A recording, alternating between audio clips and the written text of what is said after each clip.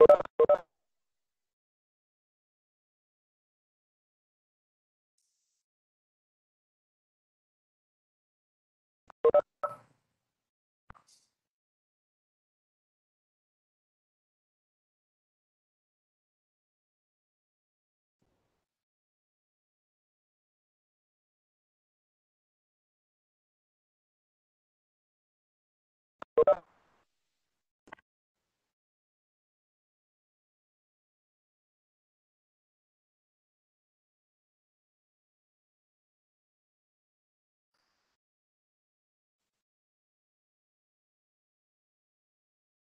everybody a couple minutes to get on here.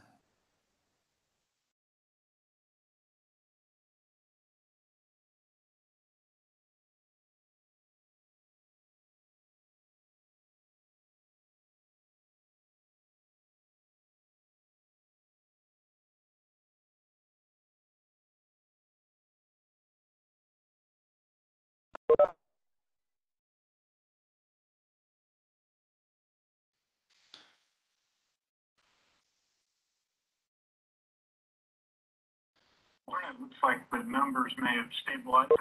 Having any issues or problems, please feel free to throw a comment in chat and we'll help you with that. Sounds like somebody still has one of the other breakout rooms. So, okay, we'll go ahead and get started here. I'm Steve Altman with the Illinois Department of Natural Resources, Office of Water Resources. You're in the breakout room number 3, which is going to contain the topic areas of recreation, rules and regulation, navigation, and erosion sedimentation. So I got BJ Murray in the room. He's the topic lead for navigation. I see we have several folks on here. I also got Seth Love, who's also topic lead for recreation. All right, are we ready to get kicked off here? I think so. I hear Wes's voice in the background. Somebody must have 2 windows open. Well, I would like to welcome. Go ahead, Wes. Go ahead, no, you go ahead. Okay. I just want to welcome everybody. This is Okay. BJ, do you want to give a little intro with your topic area, some of the things that have been going on? Sure. Yeah. BJ Murray. Navigation. Navigation consists of locks and dams, bridges, dredging, and so those are all issues for navigation. And it may be a little cliche, but the one thing that will really significantly help all those is funding. As container on barge and some other vessels come online that are stackable containers, bridges in some locations are going to be too low, and obviously a lot of those bridges are old and dilapidated. And as funding comes available and these type of new technologies come online, we hope to be able to raise those and provide safe passage. Same way with navigation and dredging. We try to maintain a 9-foot minimum draft, and that is continually a struggle for the Corps and need additional funding to maintain that. And in the locks and dams, we all have talked about locks and dams for a long time. Illinois has over 27 locks and dams, and most of them were built from 50 to 80 years ago.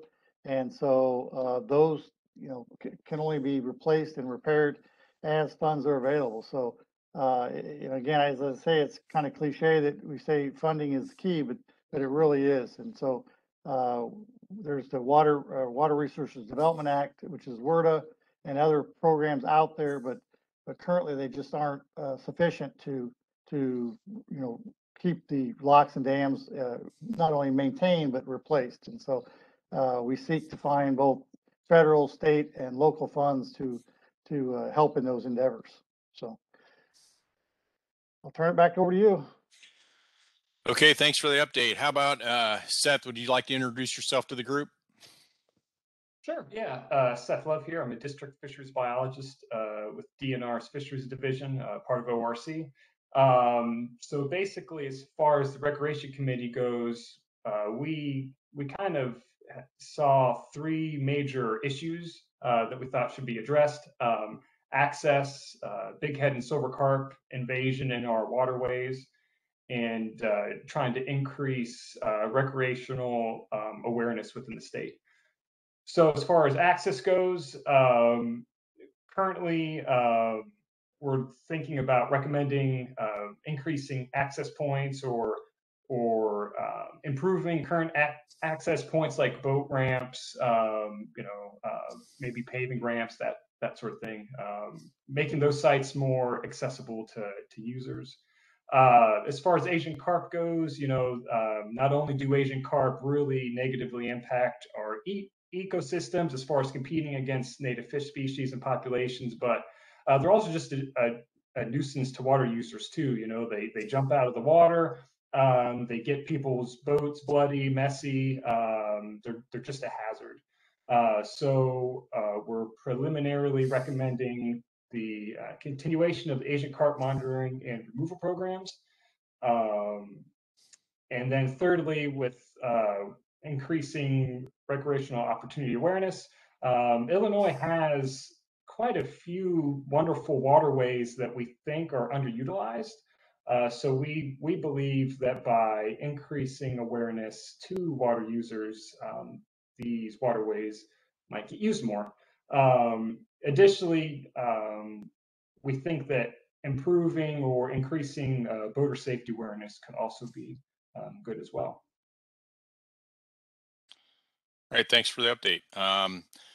I'll tell you a little bit about the topic I'm leading. I'm leading the rules and regulation. We've had several meetings. We got quite a diverse group on our committee. We've had former director for Office of Water Resources, Gary Clark, has been involved. Had a lot of environmental groups, including Sierra Club, Prairie Rivers Network, Illinois Environmental Council, have all been involved. Our topic's actually evolved quite a bit since the first round of outreach discussions. Previously, we seemed to be chasing a lot of different laws, updating laws, regulations, and I think given the broad nature of the State Water Plan Task Force, we serve this topic serves a lot of the other topics. Especially if they have a need for regulation. So our focus has been, mainly to looking at ways to develop a process. If there's with the current laws, if there's issues where there might be gaps in the current law, how they can be improved. If there's language in current laws that could be applied differently, we're also looking into that as well. I think we're gonna, we'll provide that procedure plus some examples of considerations for improvements to laws. I think we're not advocating anything, but it has come up in our discussion. I think one of the talks is that we've seen from comments is including a consistency with other states. Whether, to see if there's, some way that we can be similar to other states. Also seeing where, what it will take to update current laws. So the big issue that we had been dealing with was with crosscuts with SES group is access to public waters. Illinois does have designated public waters in the state, and there have been issues with citizens trying to access these non-public waters for boating, and in Illinois that can be considered trespassing, depending on what the property owner has to say about it. There has been some legal opinion that has been submitted. The one thing to note with our public water law, it is rooted in case law, so it would take. We operate currently under the guidance in that case law, and if there's going to be some changes in how it's interpreted, it would likely have to go to court, which we're not opposed to. It's just that's where we've gotten our direction in the past. So it's that's a question that's been coming up quite a bit lately.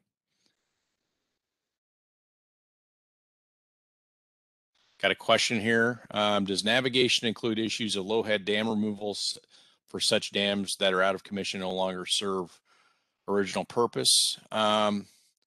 I guess could be an outshoot. I don't know, BJ. I don't know if you've had any of those issues pop up for yourself.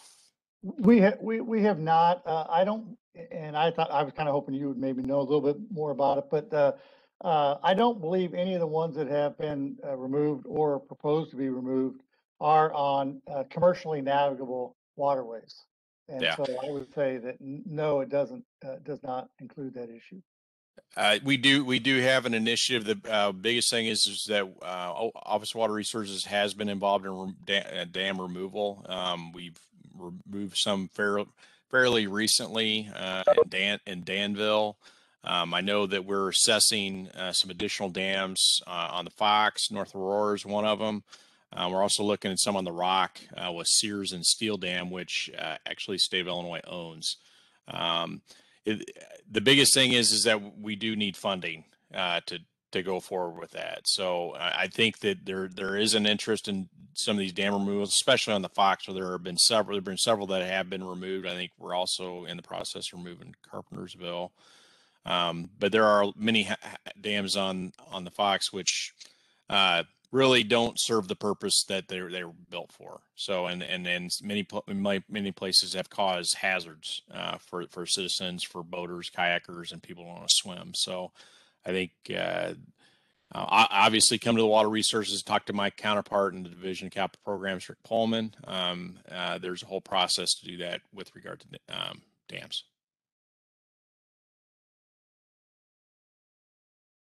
We've only gotten to one question as far as anybody out there got a question for BJ, myself, or Seth.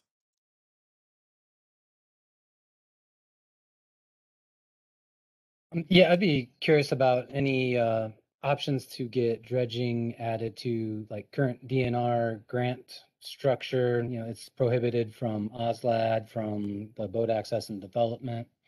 I represent Champaign County Forest Preserve, and we've got our Homer Lake Preserve that was originally a state property when they had the goal of getting a recreation lake in each county. And now we're at a point where it's silted in pretty well, and we need quite a bit of maintenance on it, including dredging for you know, the best recreation use of it. And you know, it's not something that we can really take on of that size locally with funding, and looking for help through, you know, possibly existing grant structures or something new. Okay.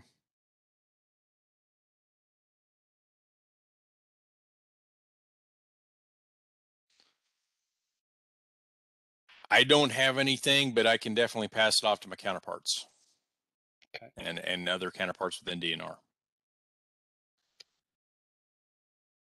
While I'm on, I guess I'll also jump on the you know, recreation use of waterways that have not been designated as state waterways. And not sure, like say we want to develop a water trail on one of those. It doesn't really seem possible under the current structure necessarily, but do we have to wait for, you know, do we need to get started and get sued in order to establish that case law?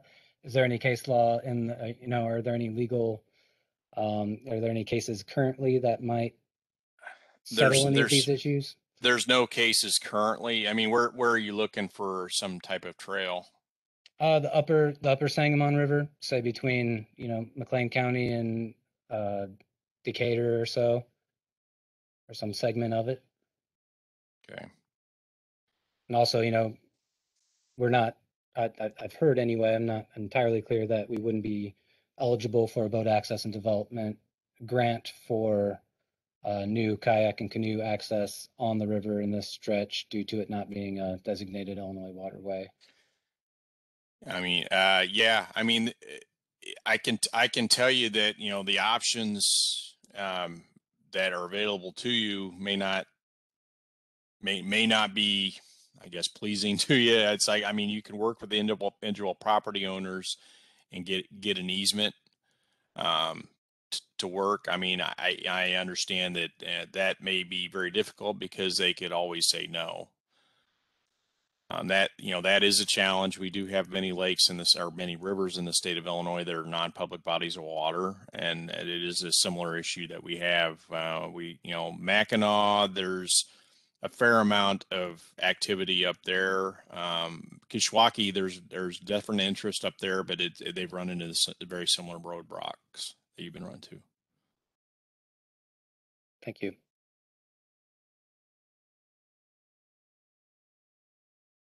Access grants on non-public streams. That I don't know. I could definitely look into that. I know that there was some grant money that was recently on a Kishwaukee, and they actually acquired and got a water resources permit for. But the issue there is that it was for a particular area of the Kishwaukee, and it's the upstream and downstream property owners were not participants in the grant, and they did not want to have kayaking or canoeing done on their property. Let me ask you, is there any I guess I'm saying I think there should be an effort as part of the plan to address, landowner liability waiver along riparian corridors, because that seems to be the biggest opposition. Because most landowners, at least from I'm with the Settling Council, I'm also a commissioner on Champaign County Forest Reserve Board.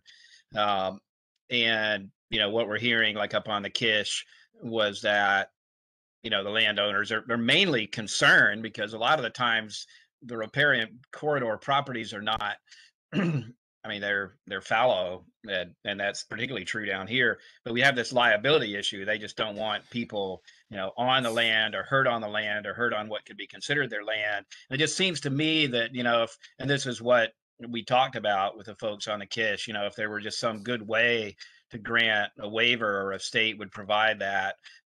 It just feels like that's the right thing to do in terms of, like, at least clearing the way for landowner agreements. And so I don't know if that can be included here. Yeah, that is an excellent. It really does cross cut both with recreation and the rules and regulations. Right. I think, one of the things that we'd considered in the past was using IRAP grant, and I don't think it apply. It's like there's some language in there that doesn't apply. I think that if we could get something similar that would have that kind of information in, I think that might be a pathway to do it. How to get that done is the next step. And obviously, I think, obviously this is a DNR issue. It's a permit, a lot of times permitting comes in with Office of Water Resources, and then obviously other groups with recreation. I think that's something that we could look into. We also manage the IRAP program. We need to see maybe there's a soft spot, or maybe there's, maybe it will need legislation to get an appropriation for something like that at a whole different scheme.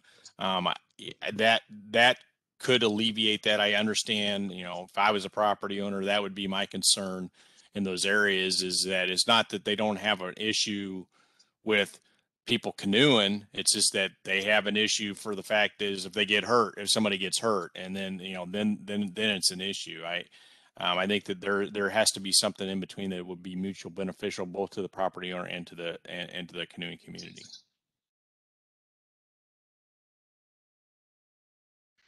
I see about the IRAP. I got that question in December, and then we got more information saying that they couldn't do it for that. So, because we thought that was going to be our silver bullet, and it turned out it was not our silver bullet. So.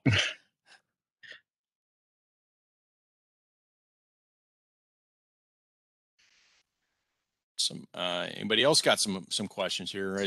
This is much better than last night when we had essentially one person on and they had one question to ask, and it was erosion and sedimentation, and our guy was not here. So, all right.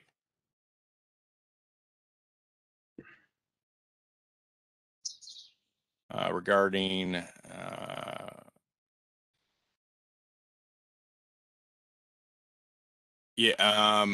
I don't have all the information with this. I think one of the things to consider is that even though the Vermilion up there in LaSalle County it's not a designated public body of water. I think now that since we bought out that Buzzy plant, all that whitewater rafting area is now under state control. So I think that people, within state parks, you can access waters in state parks. I mean, they're not considered a public water, but they can be used for, by the public because they're state park. And I think that's where it's come about. I know that, and kind of cross-cutting, which I didn't mention here because I didn't know if since this is coming up, OWR is actually looking to remove that dam they have at that plant. So to enhance that, right now that it's like people had to portage out and then go around them, but now that that they've acquired that plant and we're removing that dam, it should make things a lot better. I think we're we're starting the construction. Maybe they might just be starting plans on that, but I should have that answer, but that's in the other group. So that's something that we could be looking for, and definitely an enhancement, a big deal with the Mathiasen State Park.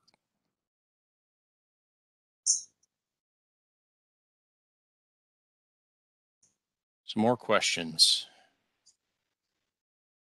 I didn't want to ask, I mean, since nobody else is, and I'm happy not to dominate, but the navigability issue and that in public waters, I mean, that's the place in the law and in regulatory policy where my mind would go, because that definition seems arbitrary to me. I kind of get what it says about how they got designated navigable. And I didn't know if that was in the navigation group, but it doesn't sound like it is, because its navigability is what helps to define waterways as public and non-public and commercial and non-usable. And, and that would seem to be the crux of the matter. It'd be really nice if Illinois started to address that and started to reflect not only other states, but also national law in terms of the public rights to waterways. And it really does feel like Illinois is, way behind in terms of how we think about the ownership of the water.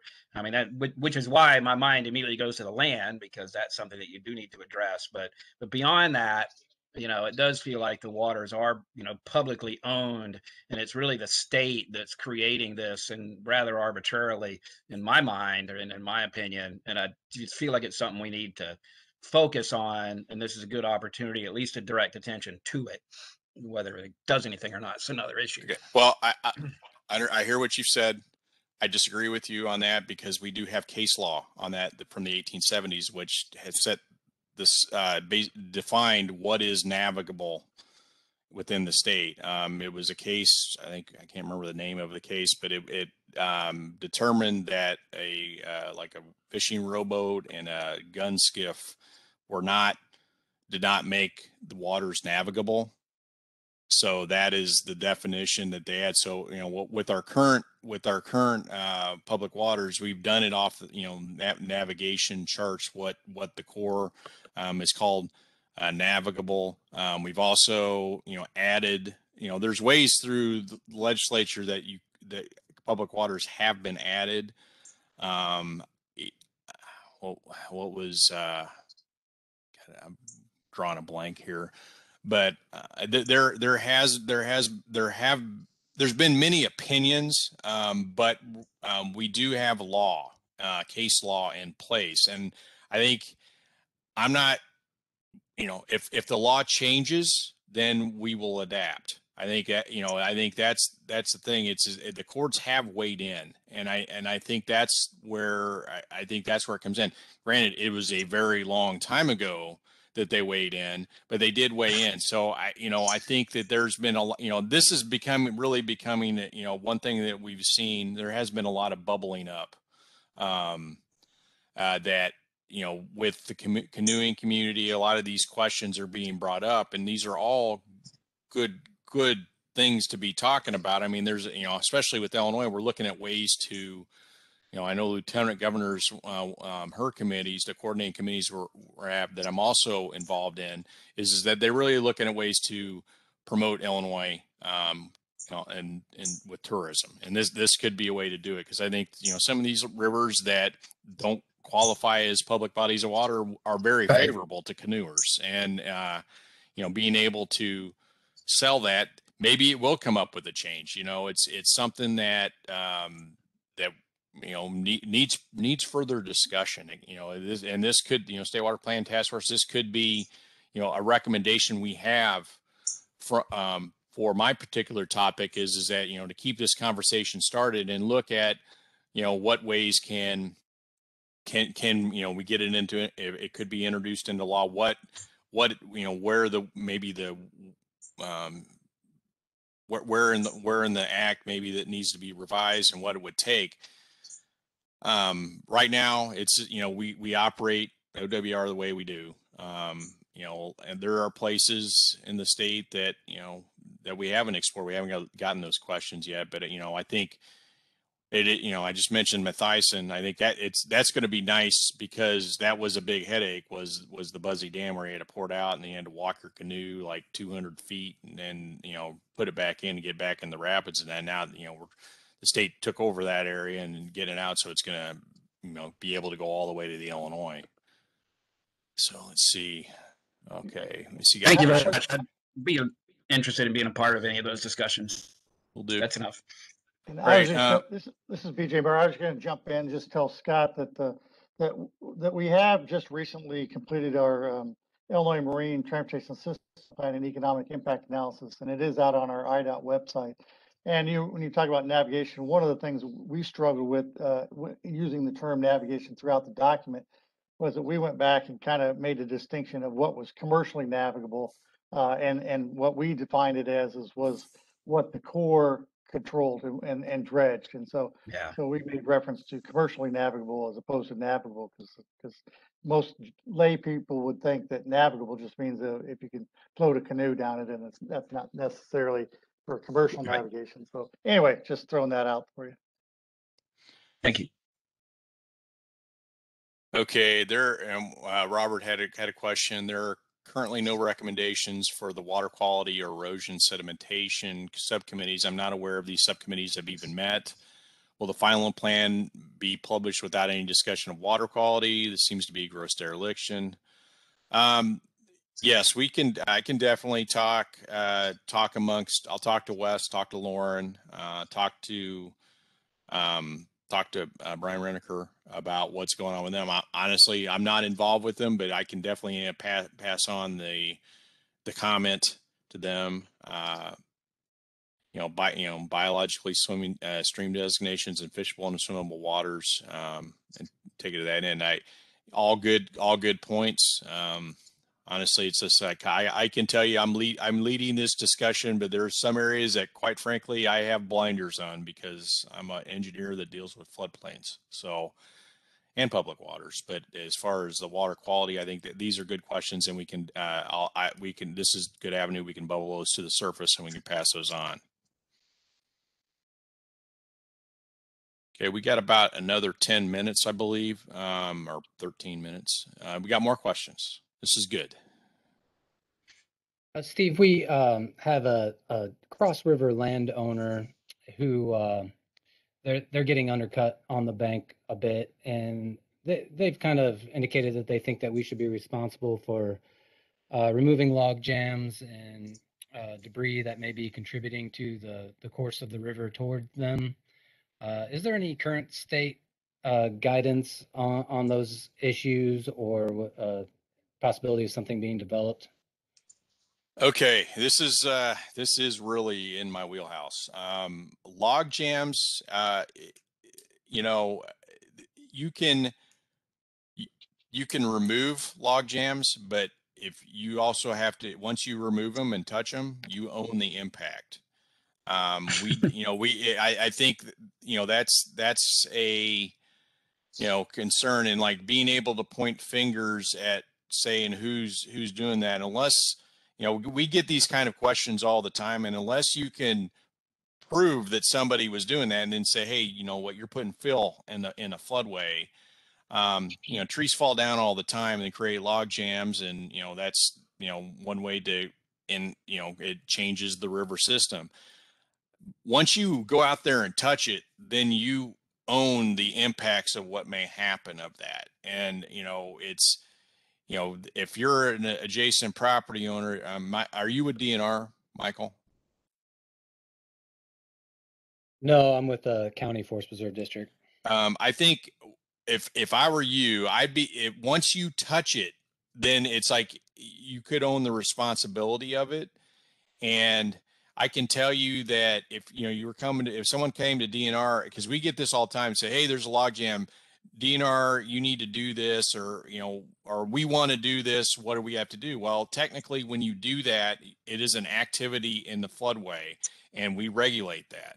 And one of the things we say is that if you are going to do that, that's fine, but make sure that you take everything out of the floodway, and then make sure you're not causing a potential impact. And a lot of folks, what they want to do, we've had this discussion several times where people wanted to we just want a windrow on the bank, and we're like, no, that doesn't work. It's like, if you're going to do that, do something engineered to show that you're not going to have a problem going downstream. I would say try to work with them on that. But if you take it up, I think that you're probably going to have more folks doing the same thing with you. And, keep in mind that, nobody's going to go after you. No one from the state's going to be going after you to do this. We're going to be concerned once you touch it, which is not bad, but make sure that you're disposing of it properly and you're not putting it in that floodway prism where it could float and cause an issue somewhere else. Okay. Along those lines, a volunteer group I work with, there's been debate about whether it's appropriate to cut bush honeysuckle along the banks of the river and allow those to fall into the river due to any issues they may cause downstream. What's your take on that? I mean, you might want to get a environmental opinion on how it could affect water quality. May not cause any issues. That's another thing is that if you're cutting and putting in the river, that's filling in the river. So it may flow down, but if you're knowingly doing that and somebody sees you, and it's just like then there could be a regulatory issue, or it could be a liability issue for that matter.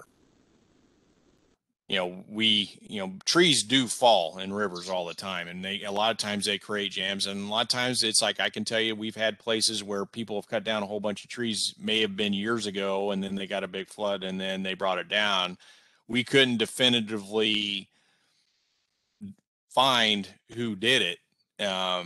That's why, I think a lot of this stuff bubbles to the surface once we have like a big flood or have a big rain event. I can tell you, I've got personal experience. I know there's a big rainfall event in central Illinois, not too far away from Springfield, near Taylorville, where I'm from, that they had a big, they had a lot of, there had been some logging done in the floodplain. They don't know who did it. They have some suspicion, and then it caused a lot of debris issues where they had this case and took it downstream. The problem is that they were doing it at the time, but we didn't know exactly who was doing the clear cutting, and it's like it was, it could have been a violation at the time had we known all the parties involved. And then we would have told them to dispose of it out of the floodplain. But once we have a flood event, it gets a lot tougher because, it's like we don't have a, criminal, we don't have a CSI group within OWR to capture somebody like this. So it's, everybody starts pointing fingers at each other. So, that's the kind of situation you have to deal with when you're cutting trees, putting stuff into the stream is that you could be causing an impact somewhere else. And we recommend, if you need to clear cut trees, take it out of the river prism where you could be causing a flooding impact to somebody else.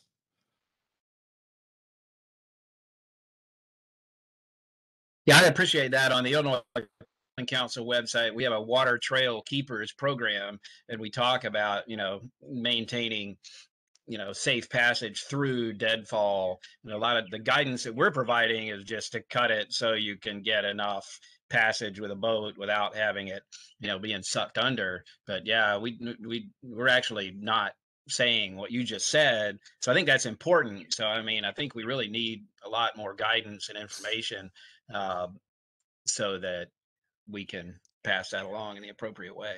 Yeah, it's something that the one I'm thinking about is that there'd been a big tree cutting operation. Another one was right when I came back to OWR, where they'd done some up on the Sangamon, and it created there's a huge log jam up by Sanganoy. But the problem is that they wanted to remove it, but they didn't want to remove it. They wanted to move it. They didn't want to take it. There's a levee there. We said, you need to take it out of the other side of the levee and dispose of it. I'm like, you can't leave it in the system, because what's going to happen, you get another big flood and it's just going to throw it downstream. Yeah. And then we know who did it. It's one of those cases. It's just best to try not to put things in the stream system, because it's like, if somebody knows that you did it, then it could be a problem. And if it's a policy, then, there could, I mean, that could be liability outside of what would be in our range at OWR. We regulate the streams, but, we have run a permitting program. We have violation program, or violations that, come from that permitting program. But when it comes to, I mean, if you're talking about real damages, like if some flowed down and it broke a bridge, tore down a bridge and people knew who did it, then that could be liability that could be put on whoever did that.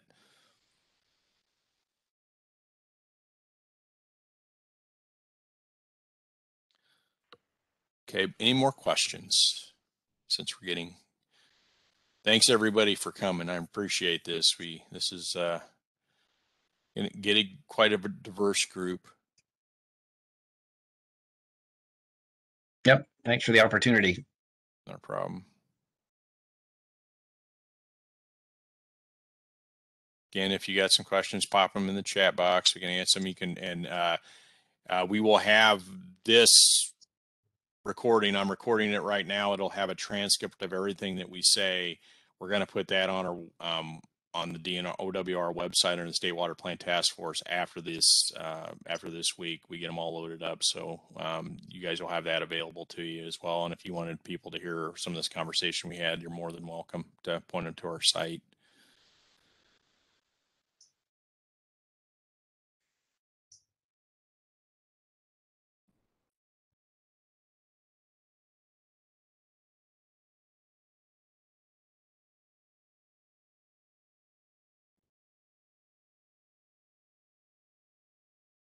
All right.